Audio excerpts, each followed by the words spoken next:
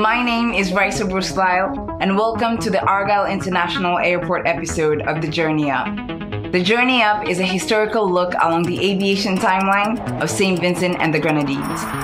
Notwithstanding the fact that St. Vincent and the Grenadines had 5 airports by the early 1990s, there still remained a very real limitation of direct international air access.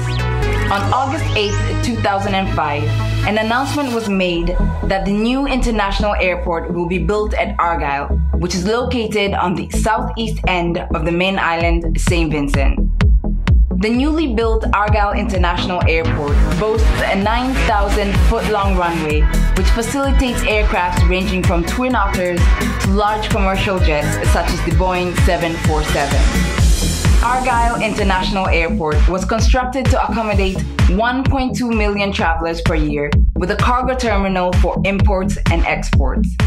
It is equipped with modernized landing and navigational aids, along with a fully lit runway, taxiway, and apron for night operations. 2 terminal buildings for international and domestic flight were built to process 1,000 passengers per hour for arrival or departure. The international terminal is equipped with 3 elevators, 2 escalators for ease of movement throughout the building, and 2 state-of-the-art glass-framed jet bridges for international travel and docking of large commercial aircraft.